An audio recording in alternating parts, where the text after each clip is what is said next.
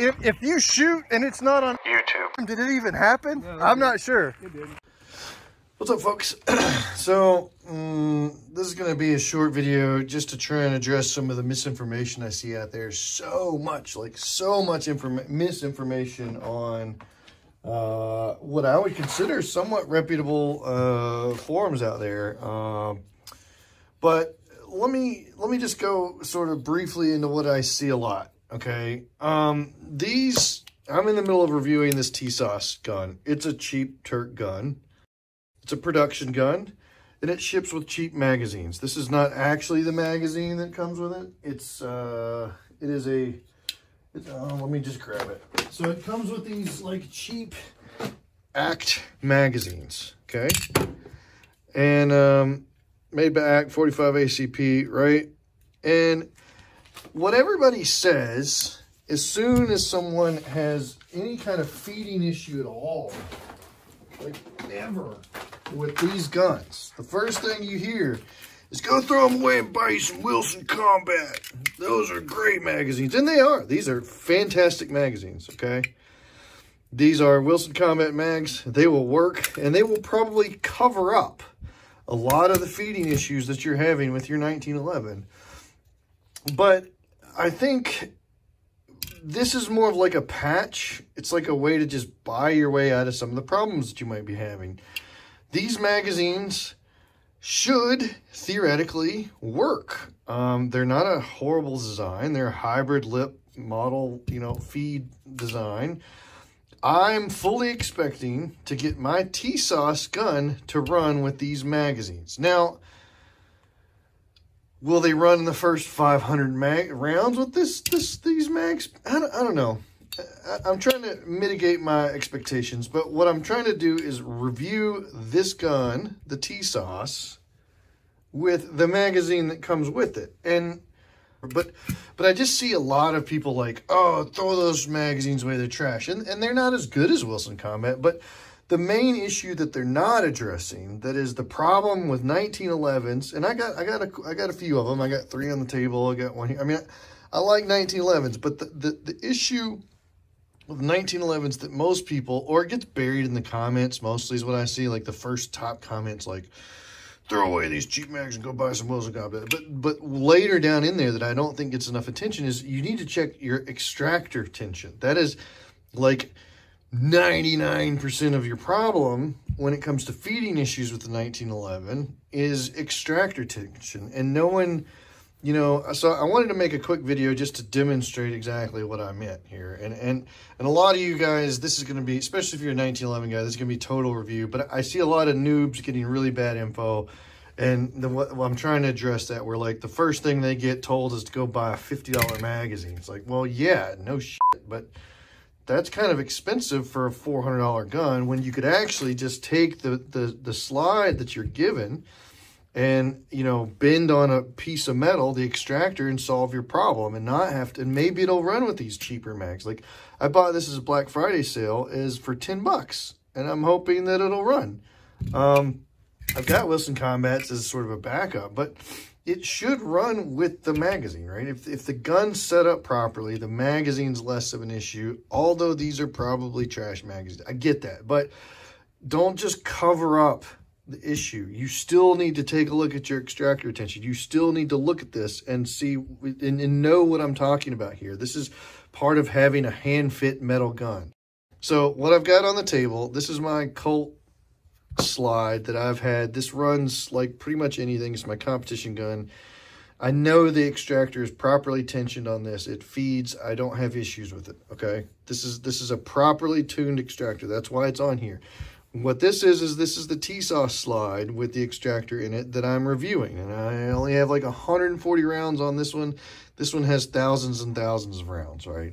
So that's the difference here. But what I'm really using here is I want to show you the difference in what I believe to be a properly tuned extractor and a, we'll see where this one comes in. All right, so what you do, get your slide, take your barrel out, take everything out, and leave your extractor in. And what you're going to do is get a live round or a snap cap, I guess, but I like using live rounds. It's not going to go, and slide it underneath the extractor as if it was feeding from the magazine. And you can already start to feel how much tension is on this case, right? And you're going to try and get it to the back, right? And what it should do is it just should hold in there, okay? And this is what most production 1911s do well. They'll hold it in there. They'll hold it too well in there. Because what you want to be able to do is shake it, and it's going to fall out, right? Okay? Just a little bit like that, and it falls out.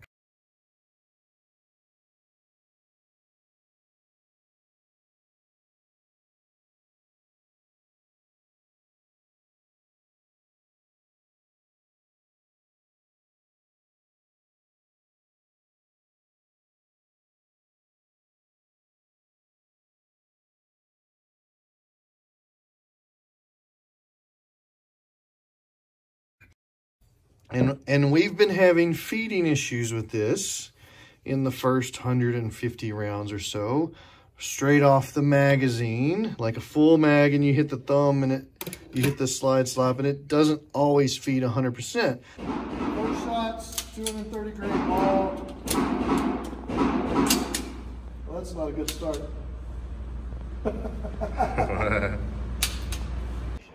Stand by. My favorite is when you drop it, and for some reason it ejects the entire magazine into the sky. So what I suspect is happening is this extractor's a little tight. And I could tell you, I've already measured this off camera, but I'm going to demonstrate it. And you can already tell when you're sticking this into the extractor already, it is much tighter than the one I just showed you, okay? It's not going anywhere.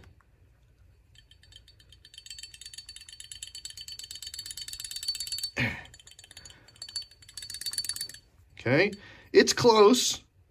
All right, it's almost there.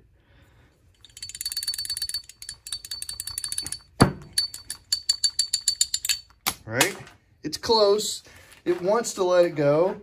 And I would imagine if I shoot this another 300, 400 times, it's probably going to be dialed in. It's not there yet, right? And I'm not even going to go into a video on how to adjust your extractor, okay? There's lots of them. Go look at other videos on YouTube on how to adjust extractor tension. But what I'm telling you, what the point I'm trying to make here is that just because your gun doesn't feed doesn't necessarily mean it's the magazine. You can cover it up with a Band-Aid with Wilson Combats, maybe, yes, and the problem will go away. But more than likely, you just need to adjust your extractor tension. Maybe you do, maybe you don't. But it's a diagnosis tool that you need to know about if you shoot 1911s. Because your extractor, in my experience, is like 98% of all problems I've ever had with 1911s is that they have this internal extractor that needs to be hand fit, kind of, hand adjusted, and it tends to want to loosen over time, or you put them in there too tight. It's just that's it. So if that's why SIG tried to do the external one. You know, people have tried to solve this, but inherent to the design of a 1911, this metal non-sprung like extractor is, in my opinion, this is the weakness of the design, just straight up. And you need to be aware of how to measure it and how to look for a problem with it so that you can determine whether or not it is just mags, which they probably are crap mags, or whether, you know, or whether you're just covering it up. But I think I'm rambling here. I think I've made my point just because, and the other thing is sometimes, you know, they talk about the break-in period. Well, the break-in period for 1911s is about 500 rounds. Well, you shoot not 500 rounds through your gun, what's going to happen? Your extractor is going to kind of loosen up, right? I mean, yes, there are metal on metal surfaces that are mating up with each other that are also wearing in, but you're also shooting your extractor, which is probably too tight from the factory. You're shooting it and working it and loosening it up to where it's probably where it should be. So if you want your gun to run sooner, then spend what, you know, $500 is $250 in ammunition these days, and maybe more expensive than that.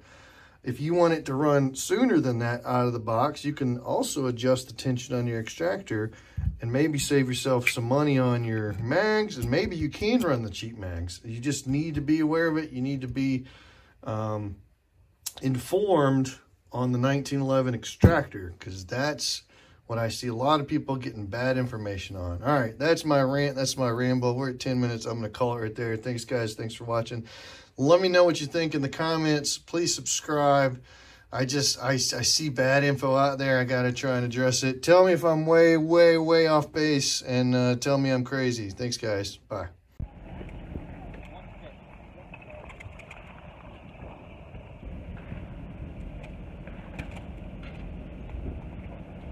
Hey, Fred, I'm gonna ride with Barry down here to the shed.